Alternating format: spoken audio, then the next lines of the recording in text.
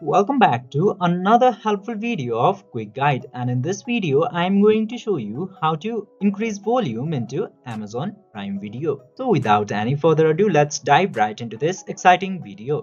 Now in order to do that, you just simply have to open any of your browsers, and into there just simply search for Amazon Prime Video and open this site for Amazon Prime Video and log in into your account. Now you just simply have to open any of the content that you want to watch, and after opening the content just simply play any of the episode. And now after playing this, you can see this volume button right here. Just simply tap into that button, and from here you can increase or decrease your volume very easily into Amazon Prime Video.